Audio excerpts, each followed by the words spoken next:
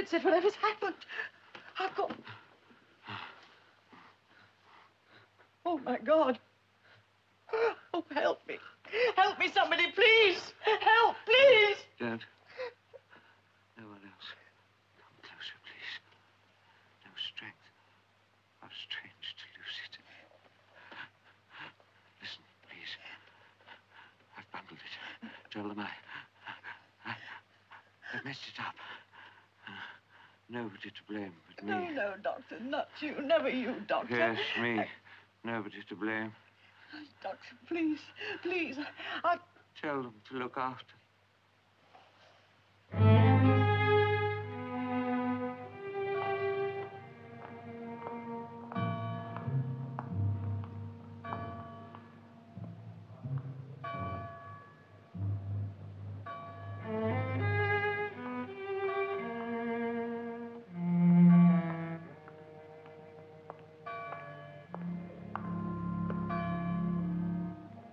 Sir Frederick?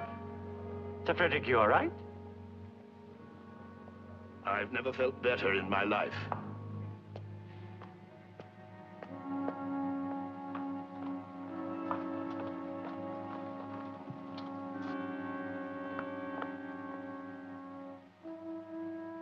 Why? Dr. Gillen, why should he do it? Why should he do something that contradicts everything he stood for? Without him, there wouldn't even be a British Analytical Institute. What about his patients? How lost they must feel.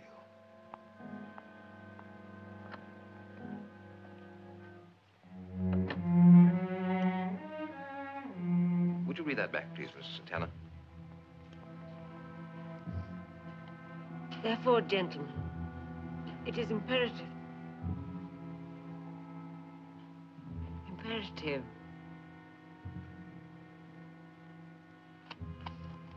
I wonder, Mr. Morgan, would you excuse me for a moment? Anything I...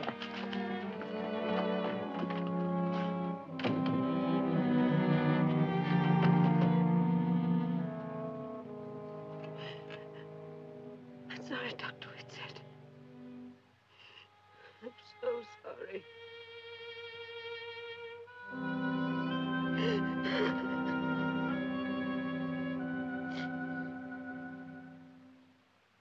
2,000 pounds for a crayon drawing. Really, Mr. Price-Gorham. I don't think you quite understand, Mrs. Pelton. I don't care if it is a Delacroix. It's a crayon drawing, and it's for the hall bathroom. Oh, surely you're not going to put a Delacroix in a bathroom. Mr. Price-Gorham, you've been making a fortune out of us for the past 10 years. I've no objection. You have nice things. You're convenient. I've even bought some of your own work, so don't let's have a nasty scene. Send it around. Oh, I like that frame. Don't change it. A Delacroix in the bathroom. Exactly.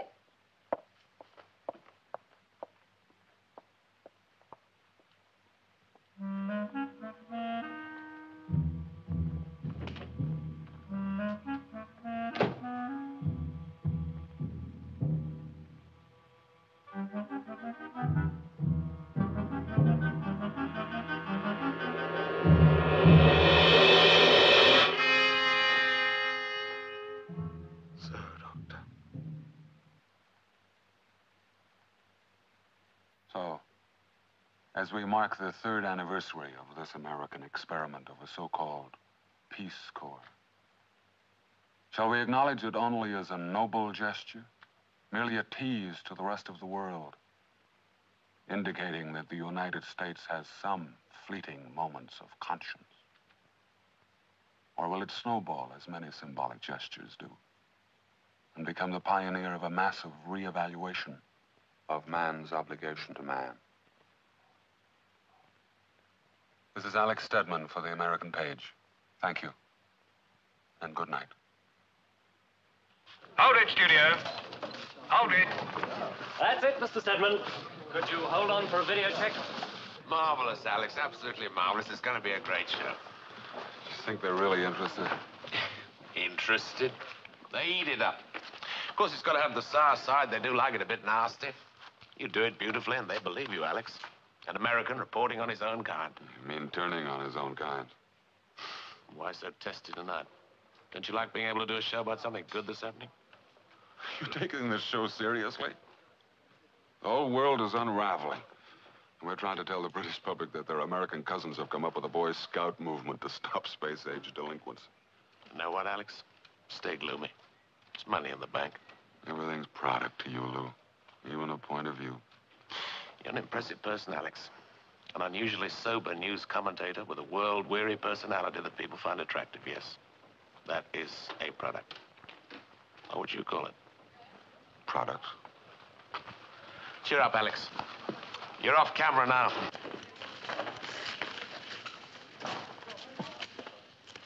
Videotape okay, Mr. Stedman? All right, studio. Thank you. Wrap it up. Home to mother, boys. Good night, Mr. Stedman. Good night, boys. Yep. Good night, Mr. Stedman. Good night, boys. Good night, boys.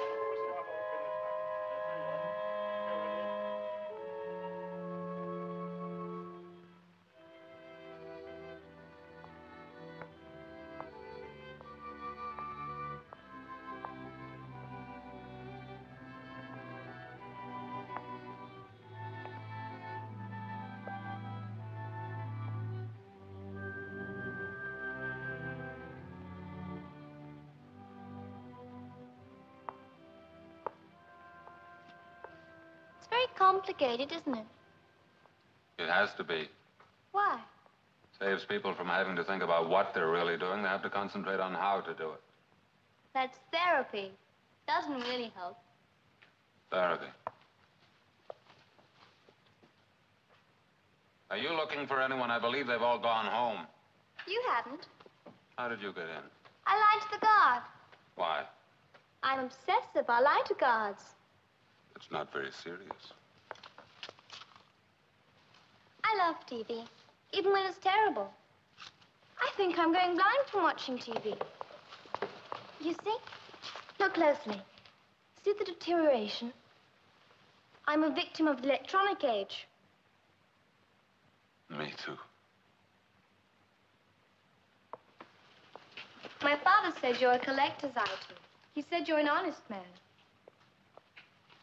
I've seen you in real life before, Mr. Stedman. Where was that? My father's house. Who was your father?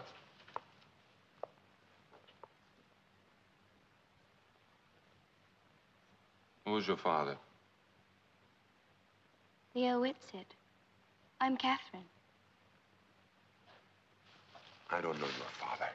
You better go home now. You do know him. It's late. You should be home. I don't have a home anymore. My aunt and uncle have inherited me, I think. My house is closed. It's all locked up. They had such a lovely house. Don't you remember? They won't even let me go there anymore. What can I do, Miss Whitset? What do you want of me? My father didn't kill himself.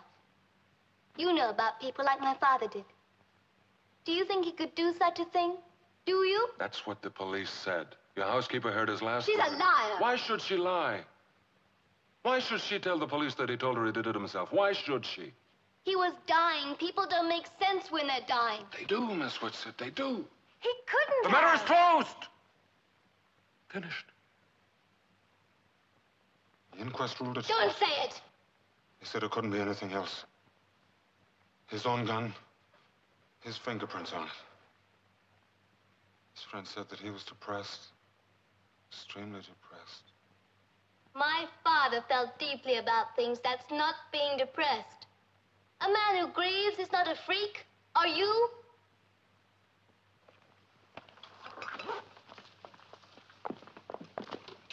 My father was murdered.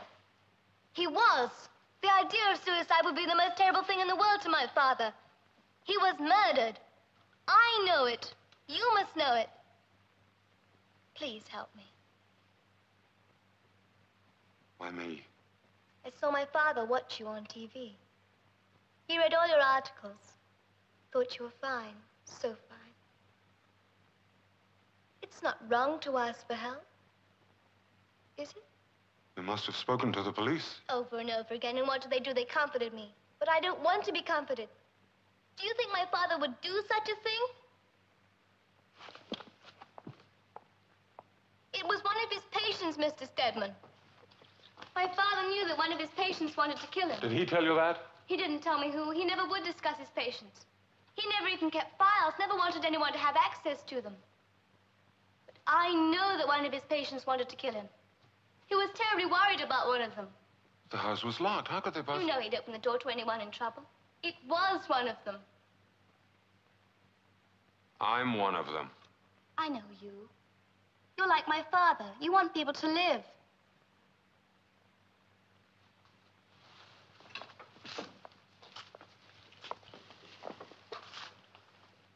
Will you help me, Mr. Stedman? Like my father helped you?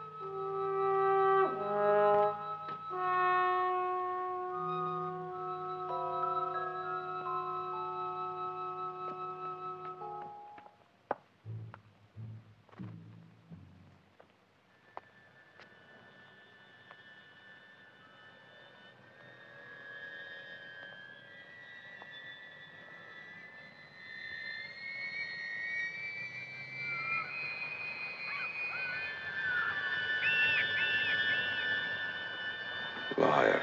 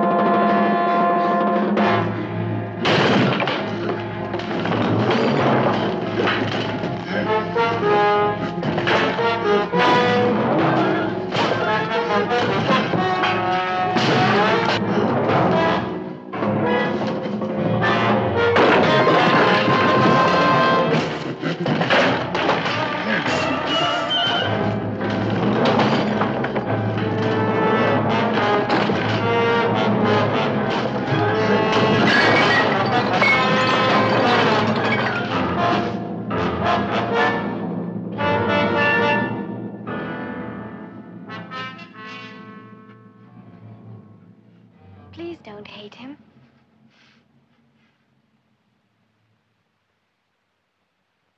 Know how to ride a bike? Yes. Never forget, do you? Don't know. You're young. You've had no time to forget anything. I forgot how to whistle, how to grin, how to talk to children without frightening them. But then a man told me I could remember. He tried to make me believe I hadn't seen what I had seen. So I tried. I really tried. And then I heard a shot. The lesson was over.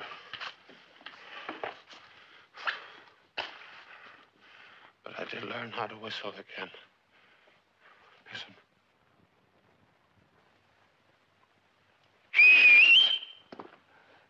And I have learned to laugh all over again.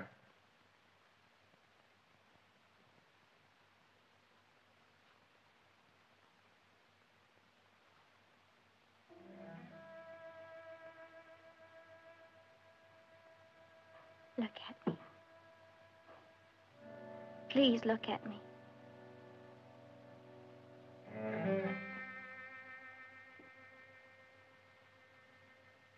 I swear to you, Mr. Stedman, on my father's grave, that he did not fool you, that he cared, that he did not die the way they said.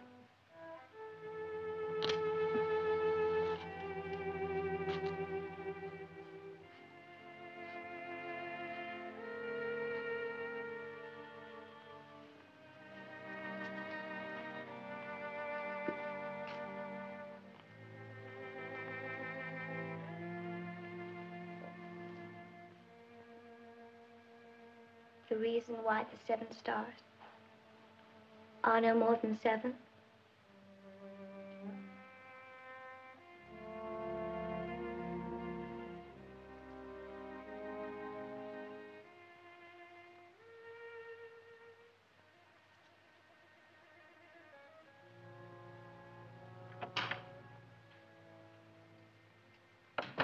Because they are not 8.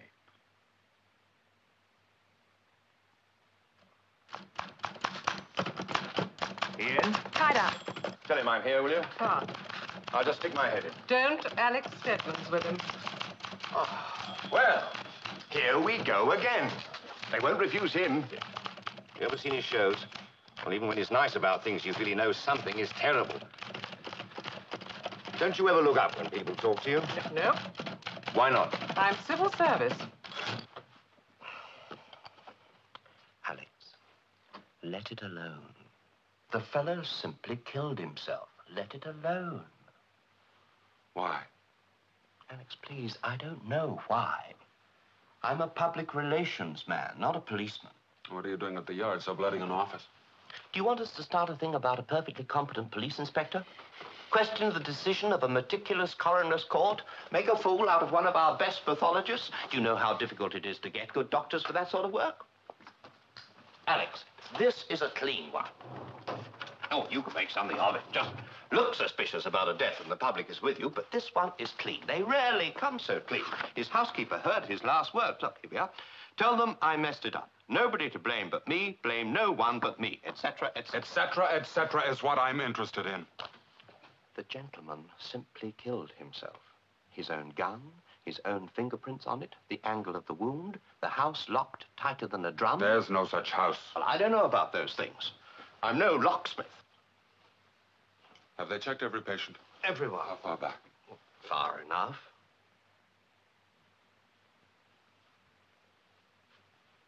I'd like that list. I don't have it. The CID doesn't throw that material around. It's privileged information. You mean conveniently privileged? The police can use it, the courts can use it? And that's it. Not even the patient has access to them. A doctor's file. There aren't any files. I just want the names of the patients. I'll make it even easier for you. Just the names of the patients he was treating at the time. Even the names of the patients fall into the same category. And your people have checked them all. Patient Seymour Wright. Case closed, right? I want the names of the patients. I don't have them. Only the CID would.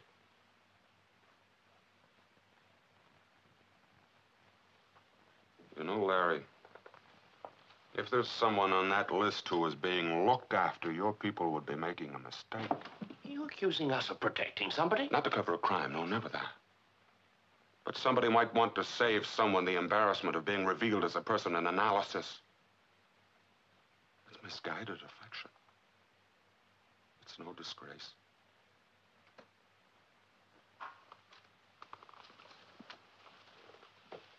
You ought to sneak a look at that list, Larry. You'd be amazed at who's on it.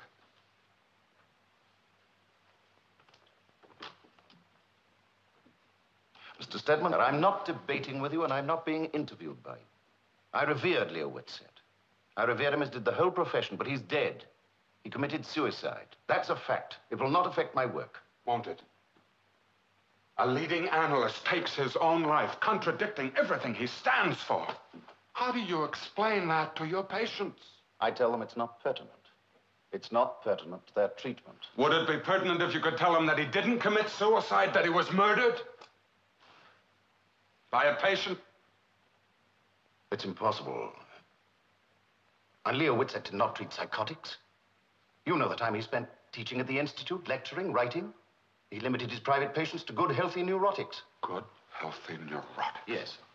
People able to function within reality. A neurotic knows who he is, what he is. He's disturbed, yes, most people are. But he's not a psychotic.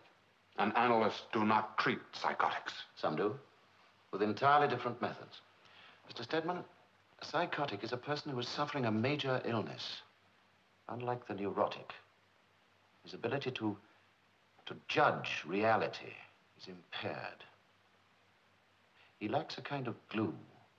Yes, we call it glue.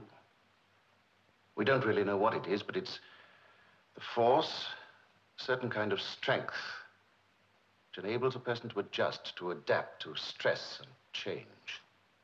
Lacking this glue, a person cannot cope with the pressures of life unless he sets up defenses, which are sometimes irrational, sometimes debilitating.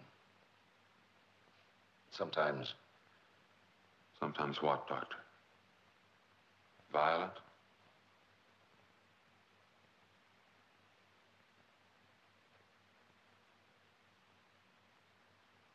Would Leo Whitset have accepted such a patient, Dr. Gillett? No. Not knowingly. How else? Sometimes you might accept a patient and discover in the course of treatment that you have a borderline schizophrenic. If Leo Whitset had not knowingly accepted such a patient, would he have stopped treating him? Not necessarily. He might feel the patient would be more hurt than helped by a change. Change, Mr. Stedman, is the most traumatic pressure on the psychotic. If, in fact, Leo Whitset did have among his patients a psychotic, would it be possible for Whitset not to know that he was treating a patient who might kill him? There's one type that might fool anyone. The paranoid schizophrenic. Would it be possible for this type of patient to murder him and make it look like suicide? This type might kill his doctor. The doctor might represent the agonies, the inability to cope. And the destruction of the doctor would temporarily alleviate the psychic pain. Then this type might, and I repeat, might, conspire to make it look a suicide. How would he behave afterwards? He could behave like any patient hearing of his doctor's death. He'd appear to be heartbroken, even happy. Might be bitter. He might not even remember what had happened. Then he would be the most difficult one to find. No conscience, no fear, nothing to hide. Mask of innocence. They could behave in so many ways. They could appear to be absolutely irrational. He could behave like you, Mr. Stedman. Could he continue to hide it to keep up the pretense? Yes. And the violence, the desire to kill, would it reappear? Inevitably. When the stresses became too much, when the pressure grew unbearable. Suddenly? On impulse? Sometimes it might be the result of very deliberate plotting, very careful scheming. Sometimes a sudden, violent outburst. Mr. Stedman, what I'm describing to you is one of the most terrible illnesses we know of. Then we should find that person. Dr. Gillen. I want a list of his patients. Mr. Stedman, there was no such patient. Are you sure? I'll find the patient. Don't. Why not?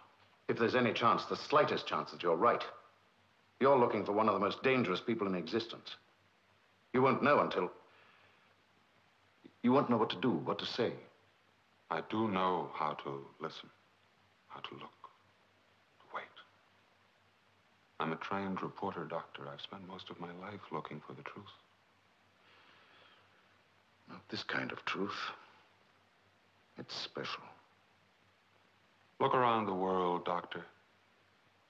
What's so special about madness? What's so special about murder?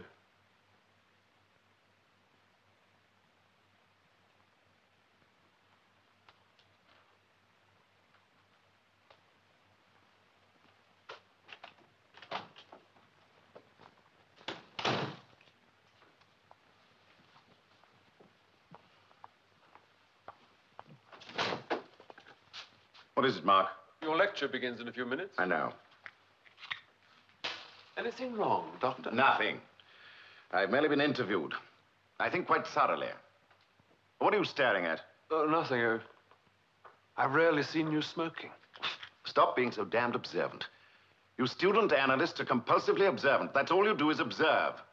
Spend so much time observing, you don't have time to think. Let's go.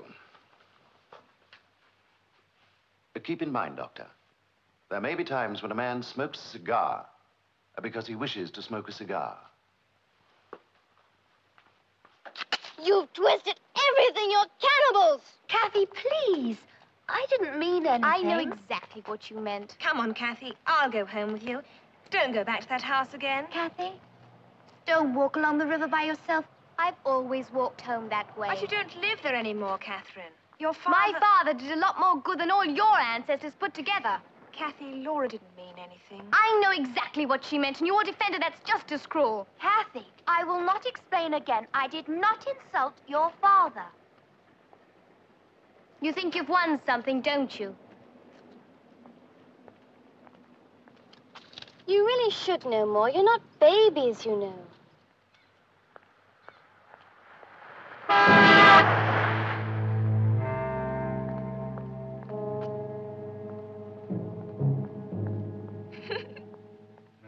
Suicide, you know.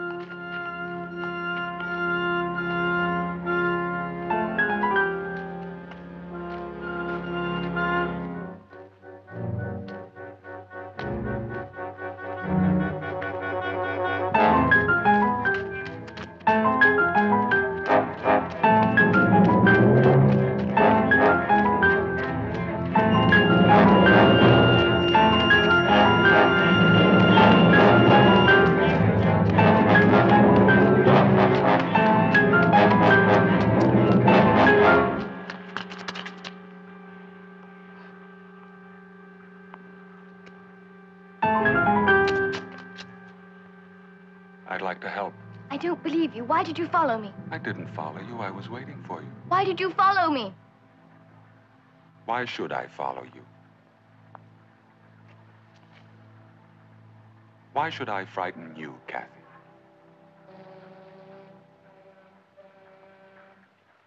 My father called me Kathy. How did you find me here? Your housekeeper. Mrs. Bales. She's very valuable. She told me you still walked back to where you used to live.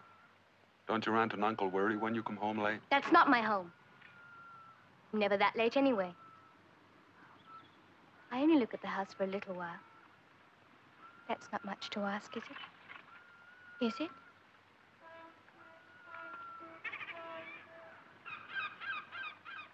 Alex, do you like those sounds?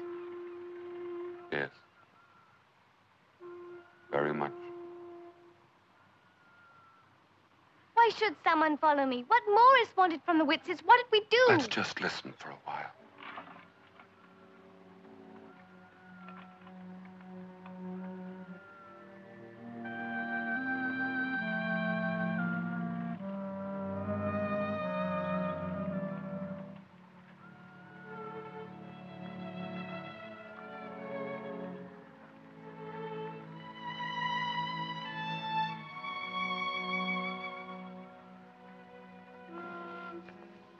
Are you used to being famous? I think so. I'd never get used to it. I'd never think it was real. Do you mind when people stare at you? Depends. On what? What kind of stare? How about like this? That's a nice stare.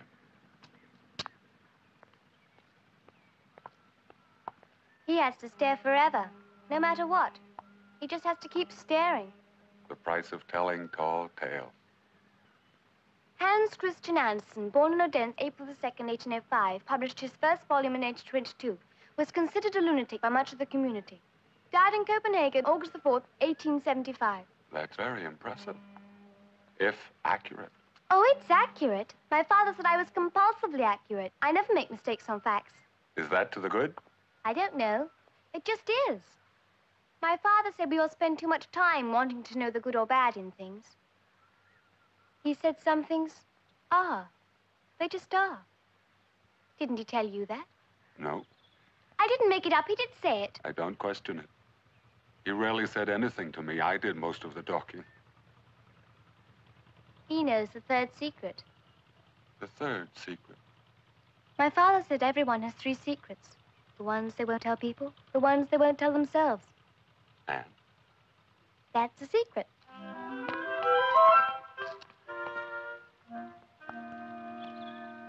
You're the nicest adult I ever met.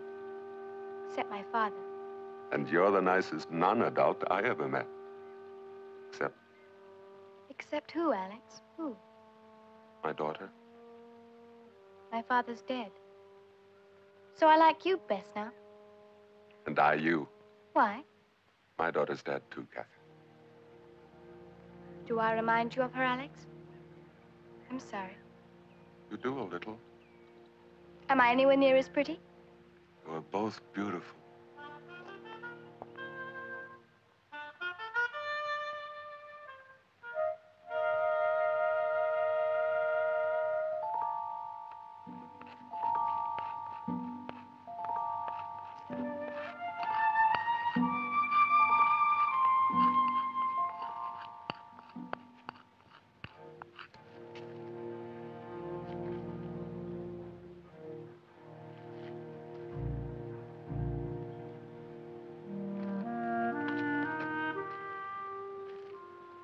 It's all right. My father didn't get them all either. I bet you copied them as you wrote. Never, honest, I didn't. I just remembered things. I'd write part of a line from Shakespeare on the wall in front of the house. The next day, my father would sneak down and finish it. We never told each other, but we knew. Then he stopped. And then you started to finish them, Alex. How did you know it was me? I watched you. You always walked along the river before your appointment with him. You never missed one. Till now, never. It's early. It's late. Please, before we go, my father, he didn't. Please believe me. I believe you, Kathy. You do? Then you'll tell everyone, won't you, Alex? They'll believe you. I'm afraid not. Kathy, I've been to the police, been to your father's colleagues. I can't even get the names of his patients. I've tried. I know them. You know them, but your father He wouldn't. wouldn't dream of telling me. But I knew anyway. You see, he'd always leave his mail in the outside hall. His outgoing mail. Mrs. Bales took it to the corner. How could you tell I'd what see who was writing to.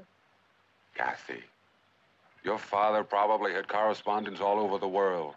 But every month, the first of every month, there were 4 letters. He wrote 4 certain letters the first of every month. Didn't he write one to you every month, Alex? Of course, the bills. Right, and I remember the names and addresses. I remember them. That's enough, isn't it? It was one of his patients. I know who they are. I know their names. Isn't that enough?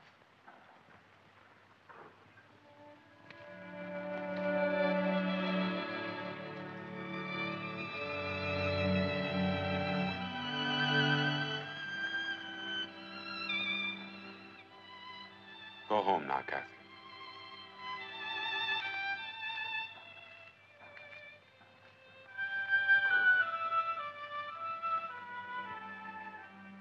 Isn't that enough, Alex? It's enough. Shall we meet here tomorrow? Yes. Thank you, Alex. I'll bring you a list of the names.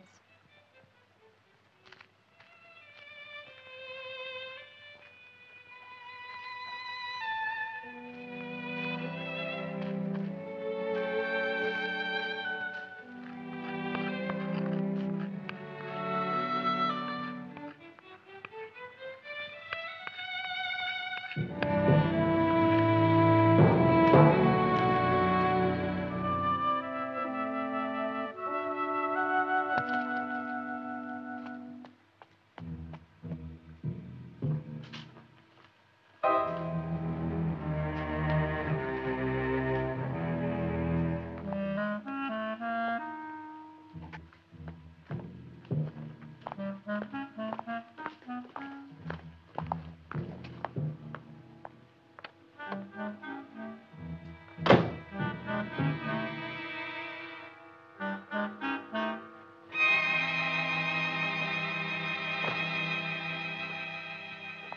always thought I wanted to own a Vlamink. They've practically disappeared. Stolen. What? Oh, no. Museums. And, of course, the Americans. They'd buy Nelson's column if we let them. Sure, why not? Oh, I'm terribly sorry. I didn't mean... It's just that we've practically forgotten that you are an American, Mr. Stedman. You've almost become a fixture. That's terribly hospitable of you. May I be of any service? I don't think so. The proprietor was Oh, shown I'm here. the proprietor, although that's not a phrase we use very much in our business. My assistant, Miss Humphreys, was helping you. Stedman. Alex Stedman. Price Gorham. Alfred. Price Gorham. We're very honored to have you here, Mr. Stedman. I know of you, of course. Although I'm afraid I get very little chance to watch your program. A place like this must keep you very busy. Oh, this is just the end result. There's so much more, you know, checking bankruptcy proceedings of large estates, going to auctions, traveling, buying. And, of course, the product is steadily shrinking. I know. The museums and the Americans. Oh, an oversimplification. Perhaps a little unjust. The world produces few masterpieces, Mr. Stedman, but many millionaires.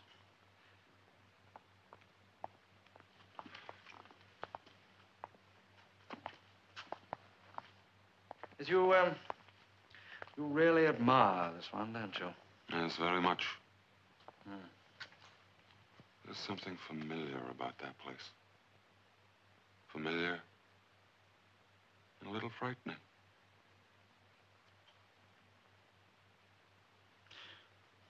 Yes, well, we've all been to places like that, Mr. Stedman. One way or another. There's a kind of despair in it somewhere. Yes, there is. A sense of possible violence, a hint of horror. Yes. Yet all under control. It's a talented line between chaos and order. Yes, and an elusive line. You seem to have a predilection for the dark soul. Violence on a leash, so to speak. Oh, no. Not me, Mr. Stedman, my customers. The gentle, the light, the lyric. All dated. I'm afraid my place is completely old hat. Why? Well, I only have the gentle things, tender things, sometimes funny things. Could I see that sort of thing? Oh, you wouldn't be interested. They're mostly my own work. But I would. I'm not name conscious. Ada, Miss Humphreys, Mr. Stedman is interested in seeing some of my work. I'm not into anyone. Understand? Of course, Mr. Price Gorham. Anyone.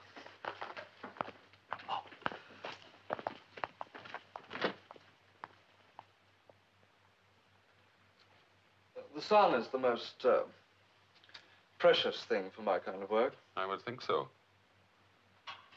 East Anglia, isn't it? You know that part of the country. My wife was born in Norwich. Oh, beautiful city, beautiful. Yes. Well, what do you think? They're very pleasant. Pleasant. Don't you see anything else? They're very relaxing. Vitality, Mr. Stedman, doesn't have to be gaudy, crude, sick. The real spine shouldn't be twisted all over the canvas. Something in work? No.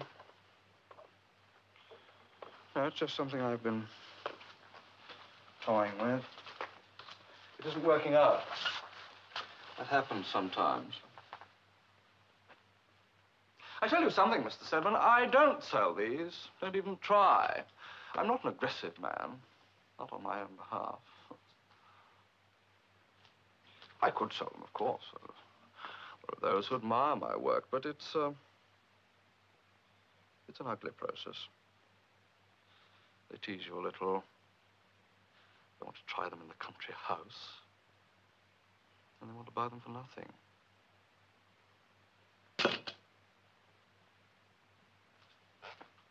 No,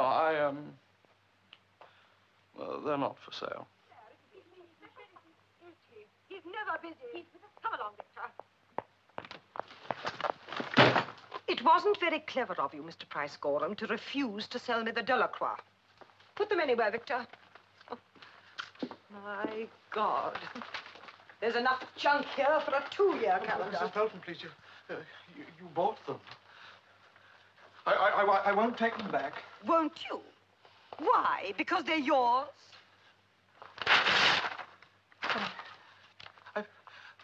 I've told my friends that I've sold.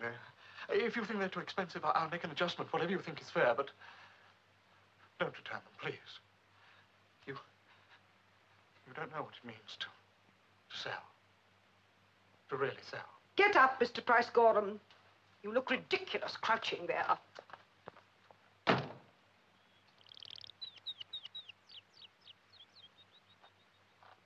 I'd like to buy one of your paintings, Mr. Price-Gorham.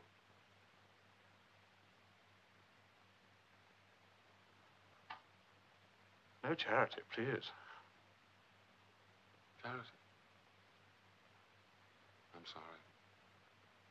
What we've done to that word.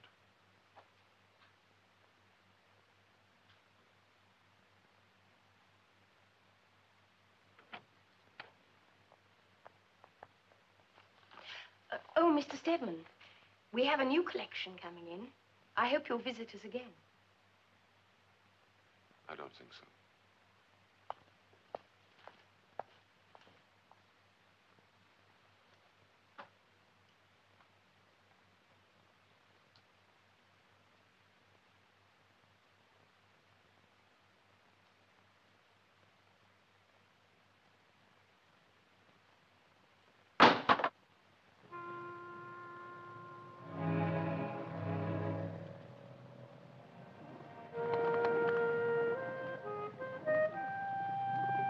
We'll never get rid of them that way.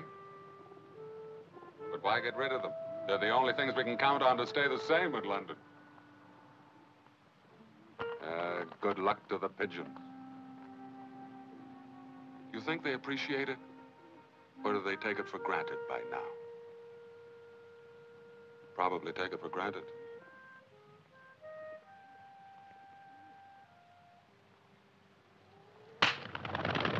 Don't do that. They're not bothering you. But you are. I'm not bothering anybody. Don't generalize. You won't talk to me. I'm not used to it. I've never seen a pretty girl having lunch here. Haven't you? And feeding the pigeons and not talking to me. I followed you. Why? Saw you come out of a building. I said, Alex Stedman, there is an astonishingly lovely girl. I'm sorry you lost her in the crowd. When I was 18, I saw a girl standing in line at Radio City Music Hall. You know Radio City? Everybody knows Radio City. Not that I've ever been there. Well, this girl, my Radio City girl, was so astonishing I loved her immediately. But I didn't go over to her. I watched her go into that theater. Never saw her again. She really must have liked the picture. I think you've missed the point. No, you haven't. Anyway, it ruined my life. Please say, how did it ruin your life? How? Thank you. I've never been able to stop asking myself whether I would have married her, had 12 children, and become gentle. If people want to meet someone, they just have to go over or something, haven't they? I don't know. I think it's easier for some than others. My name is Alex Stedman. I'm thoroughly harmless. My name's Aunt Tanner. I saw you too, Mr. Stedman. I was just trying to unfreeze. You were what? I was trying to unfreeze. To get up and say hello. To say hello to a man who's given me thought and pleasure. Then I didn't think I ought to intrude. Well, I think that people like you ought to be left alone. I mean... Oh, damn. I can't even get picked up with any style. Yes, you can. You've been very elegant. Oh, elegant. The only time I tried to curtsy, my father had to call the doctor.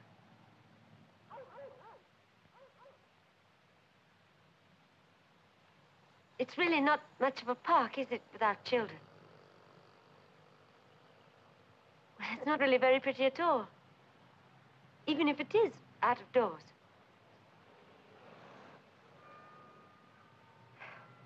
Well, I told you it was easier for some than others. If you had your choice and could spend the rest of the afternoon doing anything you wished, what would you do? I'd tell my friends how we met and how I dazzled you. No, seriously, what would you do? Did you call your boyfriend? I don't have one. Shocking. Not at all. Be frivolous for a moment, just as a game. What would you really like to do on a soft, friendly day like today? Could I be frivolous and rich? They go together. Then I'd hire a car, and I'd go sightseeing to special places, which are probably not special to anyone except me. Do you know, I've been in London over a year now, and I've never been to... Well, I just never have. That's monstrous, but curable. No, I'll game's personally... over. I have a job I must No, it's get still back. on. Could you call them? Tell them something happened. If you will, I will.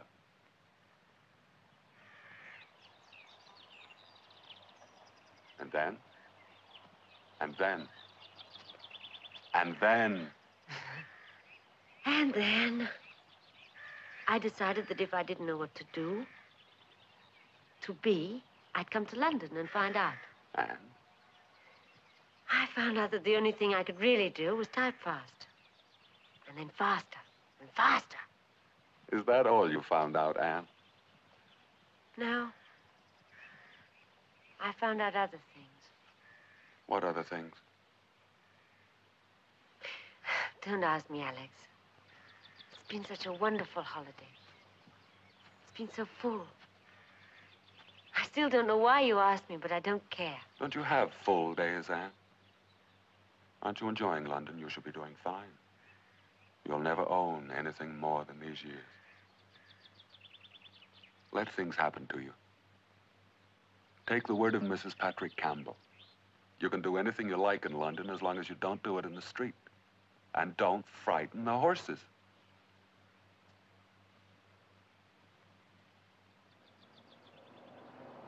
Look at all the cars, Alex. Everybody's going home. Bumper to bumper.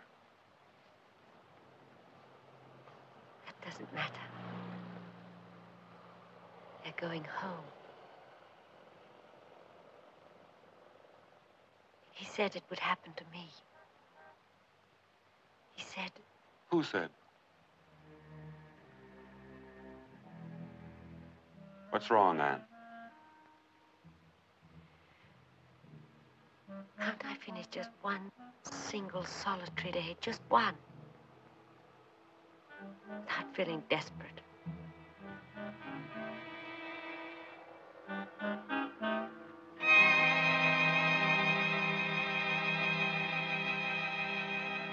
Oh, please come in.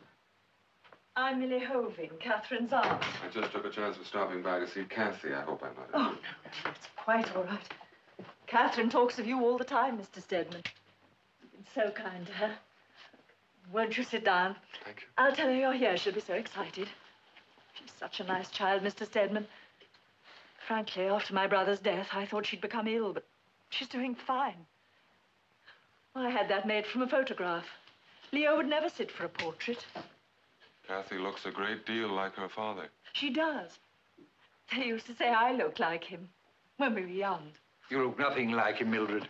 Nothing like him at all. This is Mr. Yeah, I know it is.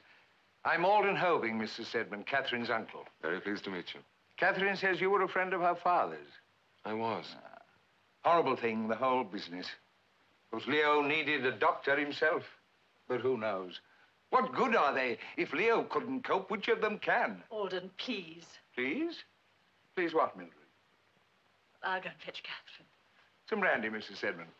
No, thank you. It's not easy for us. We've never had children. But now she's ours. There's no money, you know, none. Except for the house, and that's on a mortgage.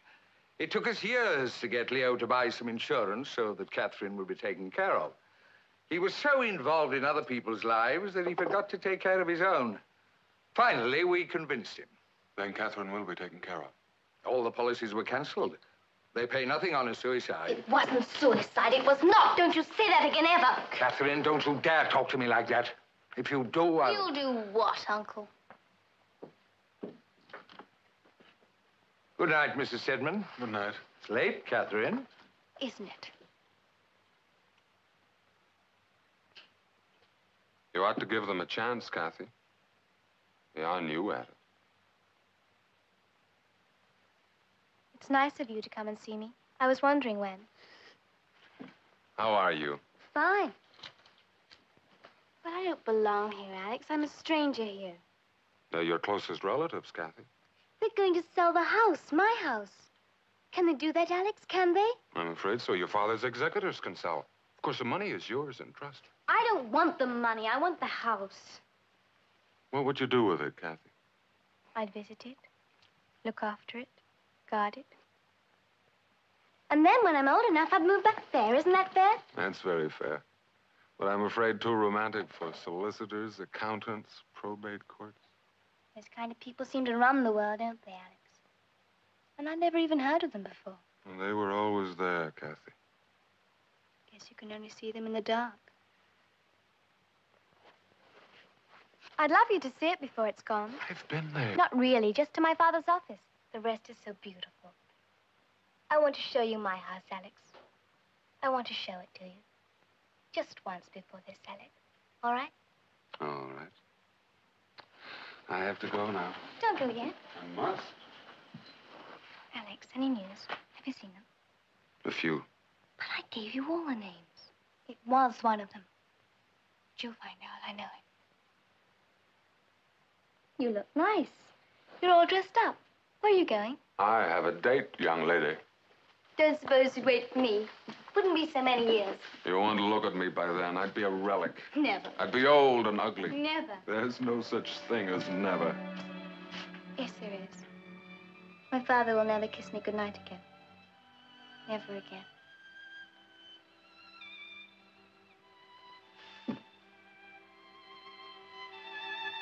Good night. Oh, Alex, you make me cry. I don't see any tears. Inside? Always inside.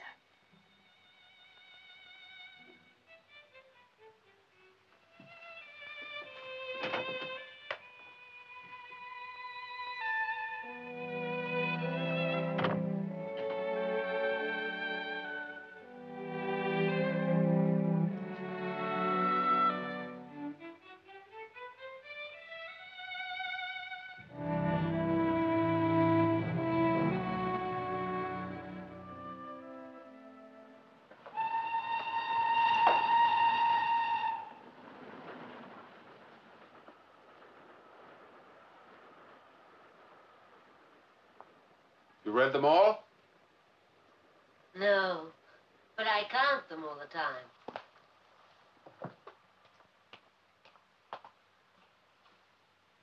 If you don't like it, I'll die. I like it. Don't die. Right.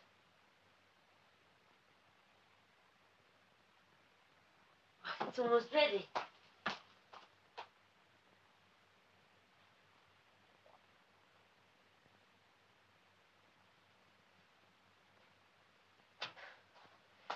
I'm terribly sorry, Alex, but I really am in trouble. Trouble? I still don't know how to talk to you. And you have given me time to practice. I don't know how to talk to any man, I suppose. You talk very well. No, I don't. I just react. I never initiate anything. I can't go through life just reacting. Like, oh, really? And do you mean it? And I have things to ask you. I've even tried to memorize them. I wanted to ask you simply, non-aggressively. I want to ask lean questions that even if you don't answer, neither of us will be embarrassed. But what comes out is a sort of sticky silence. And the smell of 2 hours nervous shopping. You're very articulate. Only about stuttering.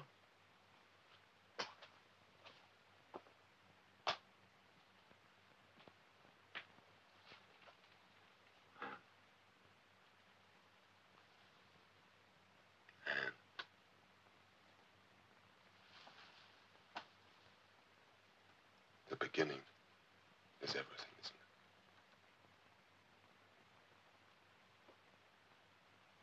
it? No, don't do that, please. You see, I just react. And I'm so attracted to you. It's awful, isn't it? Turn around. Turn around. See how graceful you are? See how elegant? How really elegant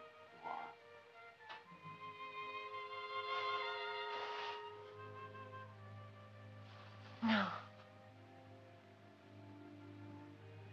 Let me do it on my own.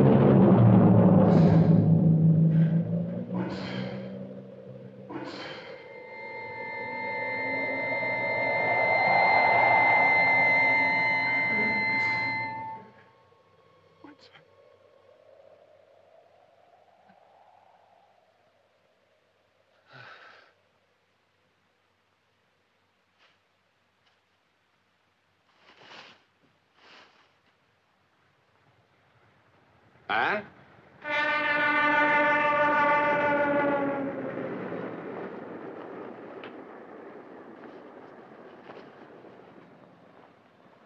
Anne.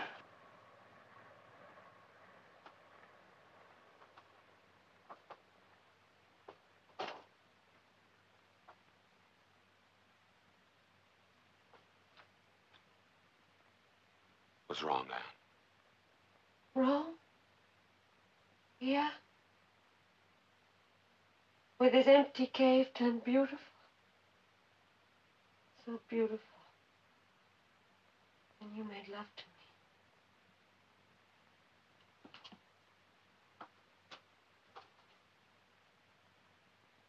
Let me help you. Help me? You want to help me? Help me then. I had a bad dream, such a bad dream. About millions of years of loneliness. Continents of cemeteries. You dream about the dead too, don't you? You dream about a dead doctor. Poor dead doctor. Oh, I dream about him all the time. But not tonight. I didn't need him tonight. I had you. Still, he was with us, tapping his way around like a blind, defrocked ghost. But it was your dream this time. For God's sake! Yes, for God's sake! You dream about your doctor, Alex, and you talk about him in your dreams. Our doctor. Our dead doctor.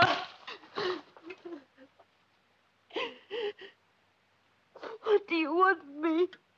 Why humiliate nobody? I was looking for the person who killed him. He was killed?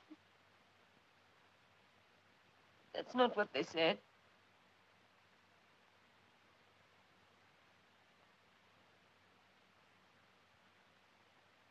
And you thought that I might have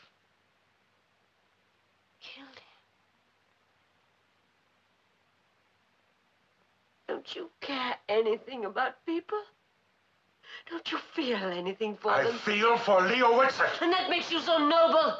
A commitment to the dead. So easy. No witnesses. And what about the living? Is there something so antiseptic about us? Does warmth revolt you? Does being loved make you impotent? It took Whitset's death to make you care for him. He did not die the way they said, not him. Kill him. I pray for his poor soul every day of my life. He doesn't need your prayers. He needs his reputation.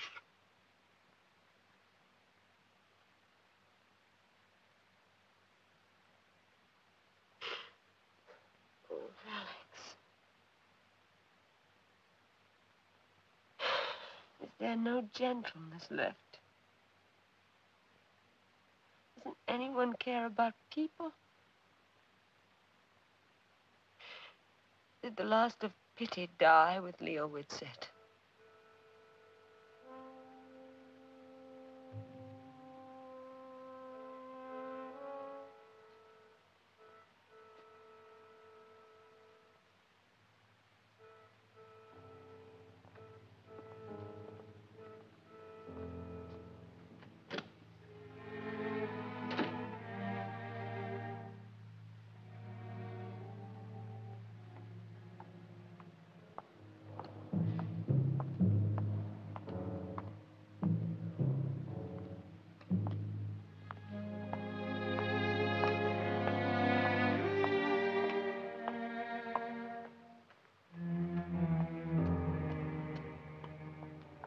Proceeds was an experienced steel erector. The tower had already been erected to its full height of about 120 feet. But stagings required to be erected at various points up and down the structure to provide platforms from which the riveters could rivet the steelwork. The method of erecting such stagings involved the fastening of battens of wood known as needles horizontally at the sides of the structure. The inner ends thereof being approximately in line with the center of the tower, and the outer ends protruding out for some feet beyond the corner. Minx, I think we'll adjourn now. Tomorrow morning at 10:30. Of course, my lord.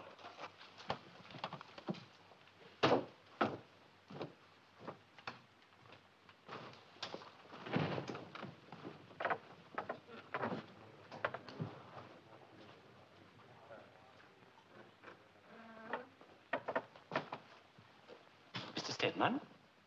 Yes. How do you do? My name is McHenry, Dermot McHenry. Yes. I am his lordship's clerk.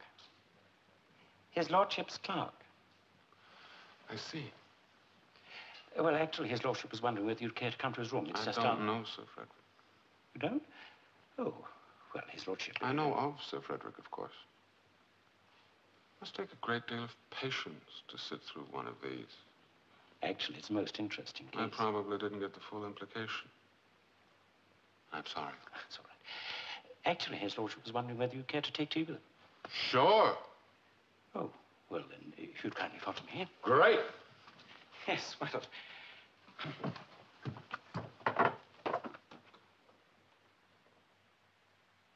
Is there anything special that interests you about this case, Mr. Stedman? It's really a dreary industrial injury matter. Endless. The whole business could have been settled by the solicitors. You know, they're the chaps who sit in front of the barristers. I know. Yes, of course, you lived here quite a long time. A long time. Like some... I assume that you're thinking of doing a program concerning courts. For the moment, I'm just browsing around. Oh, yes.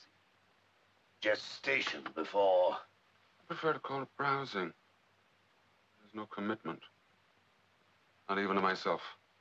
Oh, yes, but an idea is an idea. Once you have it, it's a little more difficult to control it. Hmm?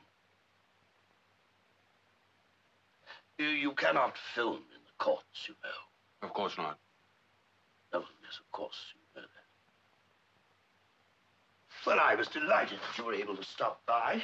We're always pleased to see distinguished visitors in court. Perhaps I could drop you somewhere. Oh, thank you. By the way, Sir Frederick, as long as I'm here, I wonder if you might help me out with a legal point that's been troubling me. It's just a small thing. Well, I should be delighted to clear it up for you. I want to know if there is a legal method for me to recover my file from my doctor. Under what circumstances? Actually, from my doctor's estate. He was an analyst. Surely your solicitor must have advised you that it's next to impossible. He said quite impossible. He said an analyst's files were never available to his patient. Privileged writings, he called it. Well, not technically, but in principle they're treated that way. And a very wise concept. I was able to see the files just before the place was sealed. Unfortunately, there was no time to destroy mine. Of course, I don't want anyone else to see it. What can I do, Sir Frederick? Oh, I don't think you need worry. After the estate has been probated, the executors will probably destroy them. They usually do. I think we can assume that no one will see your file. How can I be sure? I saw them. Them? I went through all of them.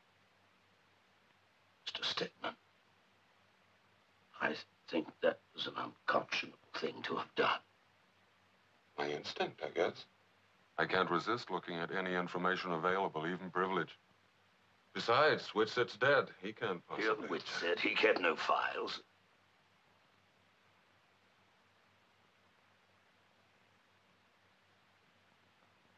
I once thought so. But he did. And what a memory for detail.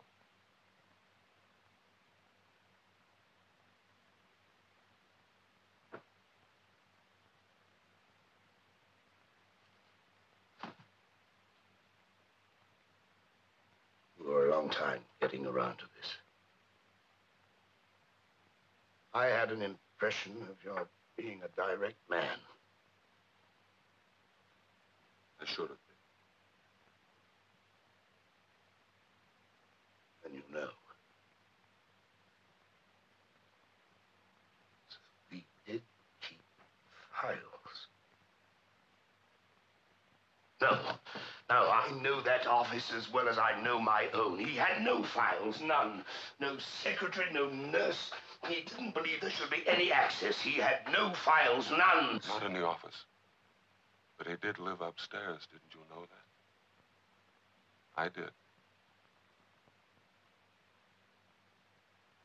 You know all about my career, of course. You've heard that I may be promoted to the Court of Appeal. Yes, Sir Frederick. I must confess you're as distinguished as you can get.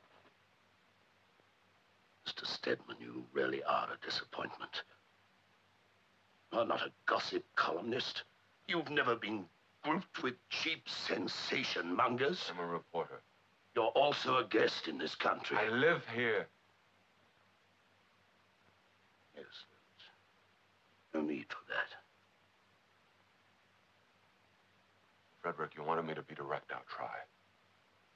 The death of Leo Whitset. Well, at first I couldn't believe it. A man like Leo Whitset. But it was true.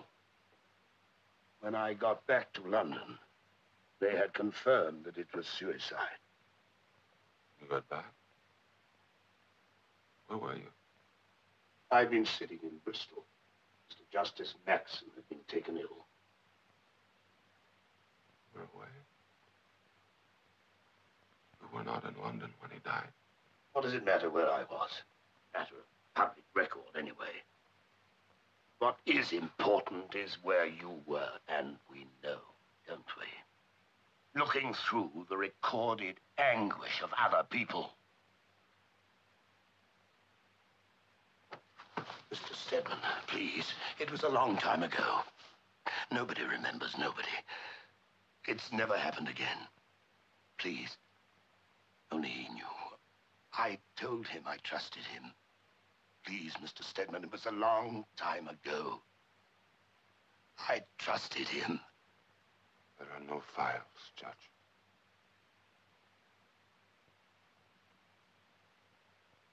There are no files. None. Just the names. And the list of patients. Why, Mr. Stedman? Why? To be this cruel, why? Save a man's reputation. That's not enough. That's not enough for one man to do this to another. Why? Thought it was for his reputation. It was for me. I have to know for me. Why? As if he died that way. Can't believe anything he said.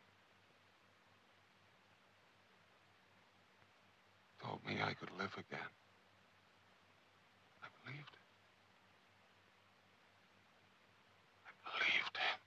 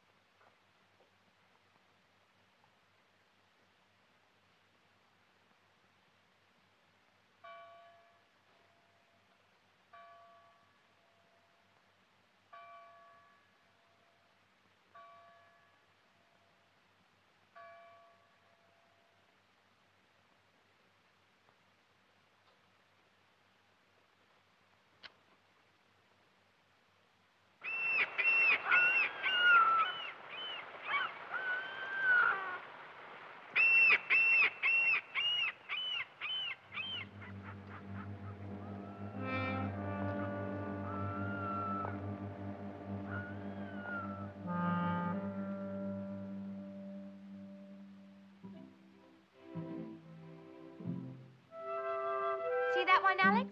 That's his honorary degree from the University of Vienna. And this is my favorite chair. That's for distinguished service from the American Psychoanalytic Association. Isn't that nice of them?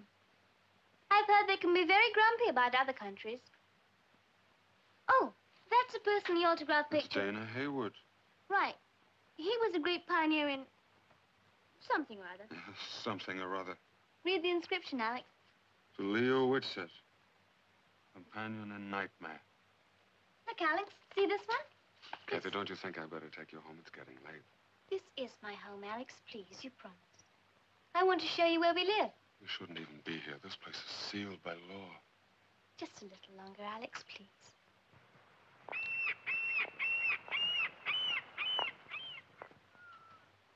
that?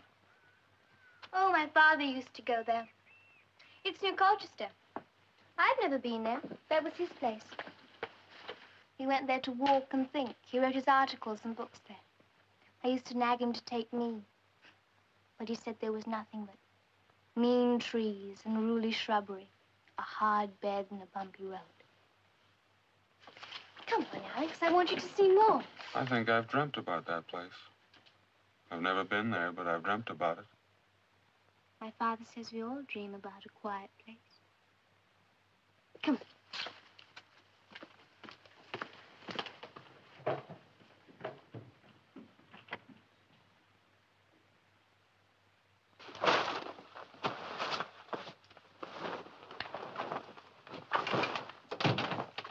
It is your room, Kathy. I don't mean to be childish, honest. But I can't let them sell it. It's like selling your memories. Like taking away the years. Like they never were. It's not fair to sell a person's memories, is it, Alex? You'll keep your memories, Kathy. Believe me, it's just a room in a house. Long ago, it wasn't here. Something else was here. Kathy, everything changes. That's the real truth. Maybe that's true. But it doesn't mean anything to me. Isn't it true that the rain is wet or the grass smells sweet? That doesn't matter. What matters, Alex, is how you feel. And I feel that the end of this house is the end of me.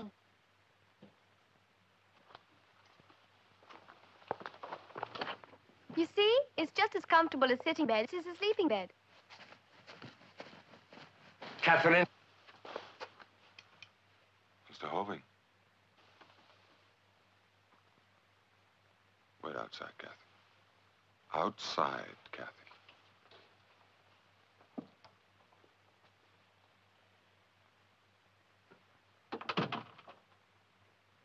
The girl is 14. 14, Mr. Stedman. Did you just remember her age? You pig. You filthy-minded pig. You rigid, narrow, dirty, thinking pig. I'll have you arrested. For what? I know your type, you worldly men. You were bodied all stages. Filthy, You're jaded! Get weapons! Alex, don't! Alex, no, not again! Let him go, Alex! Alex, you were going to kill him. No, Kathy, no. You were going to kill him, too. It's not true. You don't understand. Oh, Alex.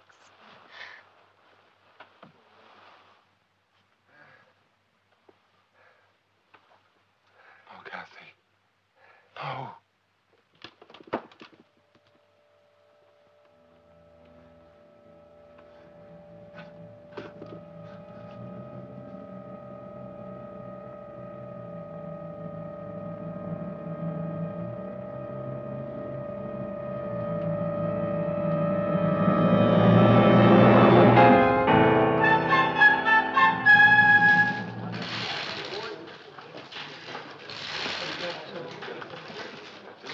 To make these changes, Alex.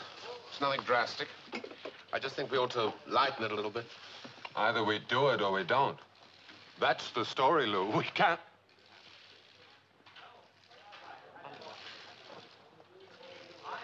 Please turn up the sound. Has come to light concerning the death some weeks ago of Dr. Leo Whitset. The police, who had accepted the coroner's verdict of suicide, reopened their investigations when a patient of Whitset's apparently took her own life late last night. The patient, 28-year-old secretary Anne Tanner, had been under Whitset's care for about 6 months. Found beside the body of Miss Tanner was a note confessing her responsibility for the death of the noted analyst. Now for a report on today's international match, over to Wembley. They're inside the penalty and very cleverly taken away by McCrohan.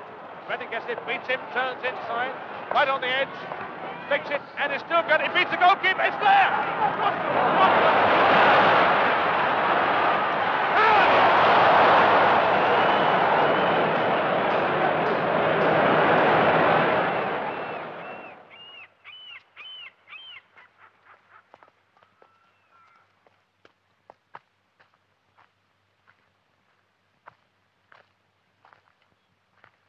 Won't you talk to me, ever?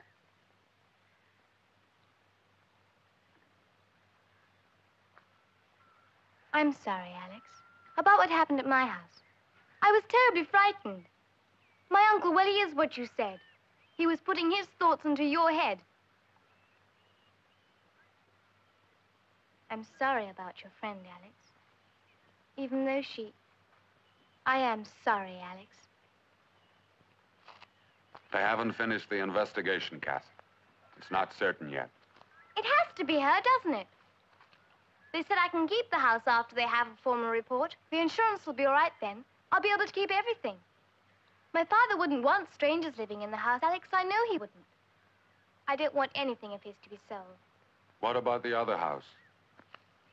Oh, the one in Colchester. We didn't own it. I've never been there. It had nothing to do with me. My father said I wouldn't like it anyway. Just some mean trees, a hard bed, and a bumpy road. Yes. But I can keep my house, Alex. And I can come and go as I please. We may rent it for a while, but only for a while. Never need have happened, Alex. She was his newest patient. He shouldn't have How do you know she was the newest? The mail. The monthly letters to her started after the others. See how observant I am? It's frightening.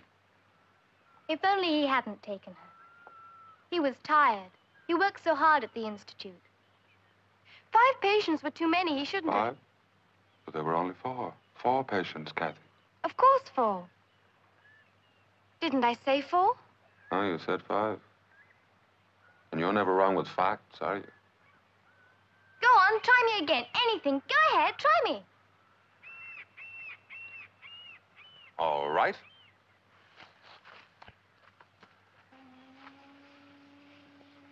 Who lived there?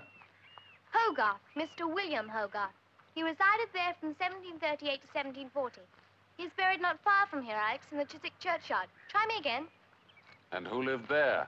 Mr. Horace Walpole. He lived there from 1748 to 1770. He died at the age of 80 as the 4th Earl of Orford, a lifelong victim of the gout. Why is there something funny about the gout, Alex? If it can kill people, why does it sound so funny? It makes people walk peculiarly. And it's a name from another time, far enough away for us to laugh. You really know things, Alex. I only know facts. Did the police ever go to the house in Colchester, Kathy? No, they didn't know about it. Why not? It's my aunt's, you know, Aunt Millie.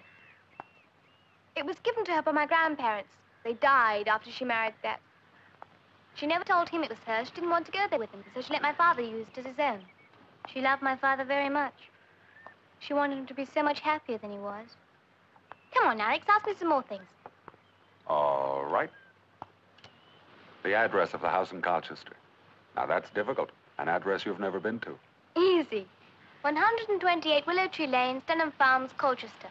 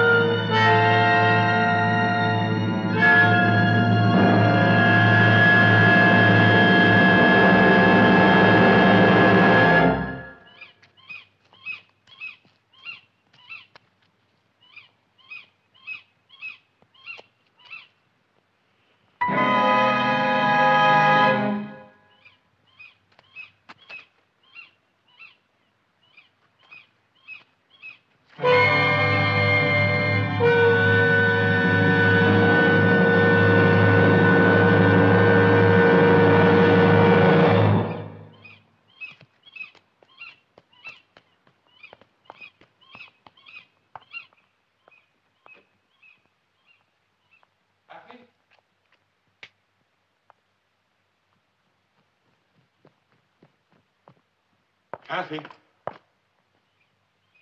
Are you here?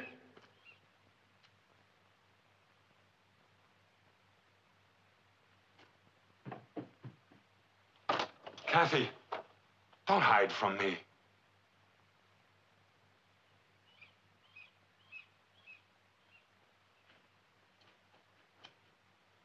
Hello, Alex.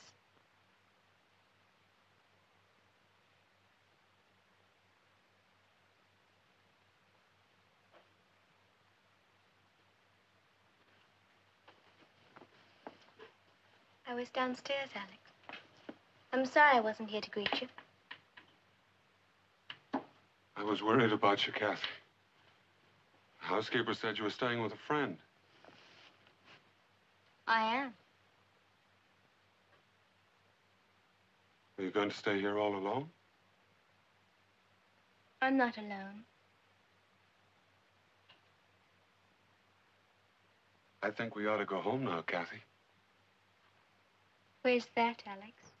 Where there are people. People who care. There's no such place.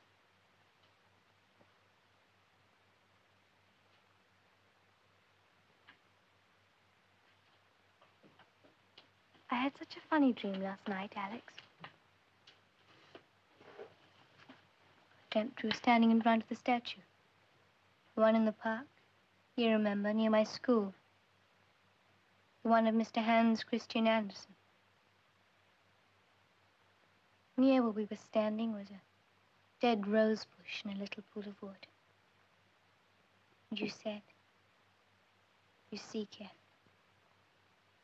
there are no secrets there. The rose bush is dead, and the water is dying." You said, "Look into the water, Kathy. There's no reflection. The water is dying." Let's go, Kathy. There's nothing left here. You said that in a dream, Alex. Let's go, Kathy. There's nothing left here. You're cleverer than I am, Alex. Just older, that's all. Much cleverer. You knew I meant 5 patients, didn't you? Yes. That game about Mr. Hogarth's house and Mr. Walpole's house. It's not a game, was it? No, it wasn't. You know what the third secret is, Alex? The first is what we don't tell people. Second is what we don't tell ourselves. And the third? The third secret is the truth. Yes. You see, you find out by understanding. I only know because my father knew. Don't stay here, Alex. This place is closed. It's all sealed up. Please go home. I love you, Alex. And I you. We'll go together. No! No! Wait, Kathy! No! Don't run away!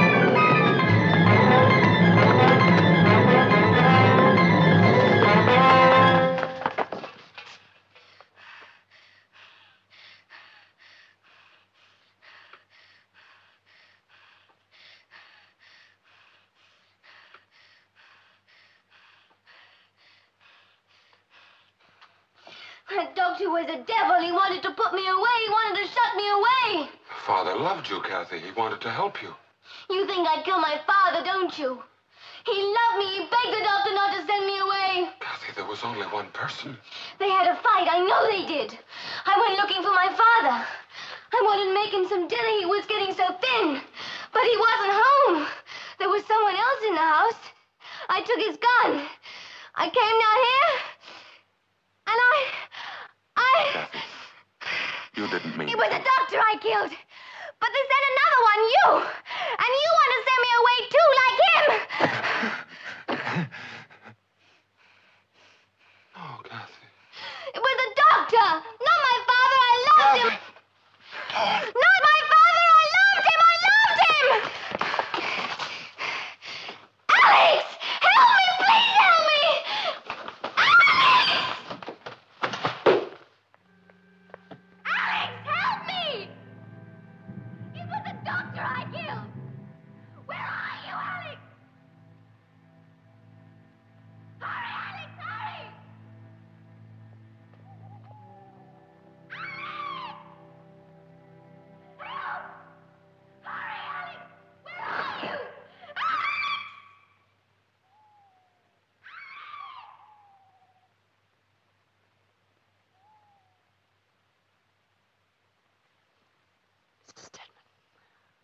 Why did my brother wait?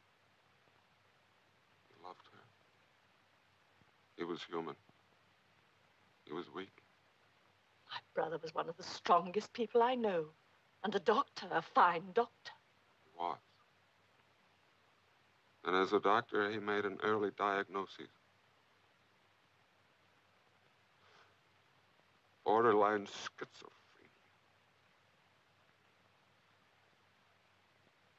That there was a chance she could still go to school. Took that chance. There's a chance she could stay with him. He took that chance. My brother wouldn't consider taking such a chance. And never with Catherine. Only with Catherine. Mrs. Ovey. Your brother must have been heartbroken. Trying to keep his child out of a world of screams, of silences. Out of a world where she would grow old. Without growing up. But why did she come to you? Why? She probably thought her father had some little respect for me. Confused, lost child. The sensationalism surrounding her father's death must have shocked her. And she came to me. And you believed her? Why not? I wanted to believe it. I was the man in search. I thought if your brother had killed himself, he had failed me. That's not true. However Leo Whitset lived and died, he was a fine physician. He couldn't have failed me. He was only my doctor. Not my God. I've stayed too long. You rest now.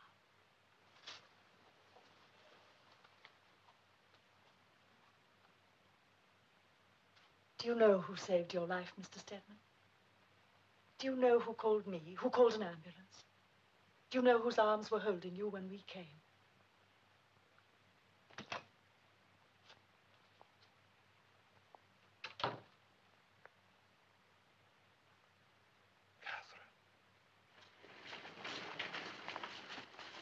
You won't enjoy this, Mr. Stedman. I don't expect to. She won't speak. She won't hear you.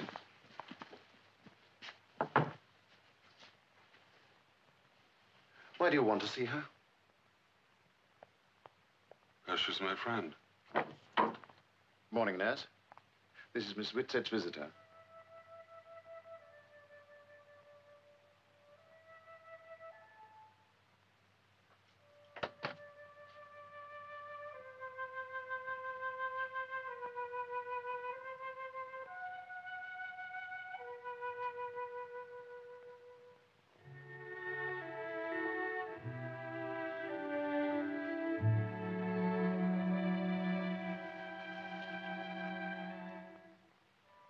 You look fine, Kathy. Just fine. I'm fine, too. All better. I have permission to visit you all the time. Just like family.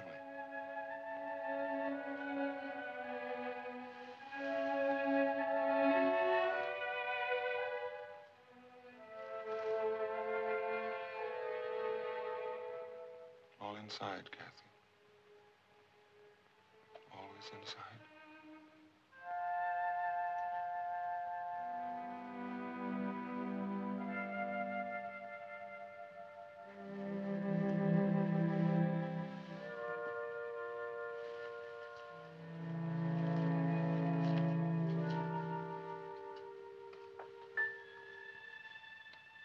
It's a good thing what you found out, Alex.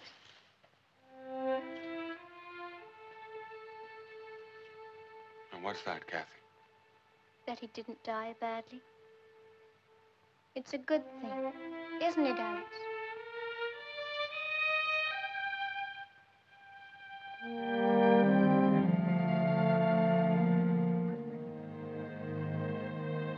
a good thing.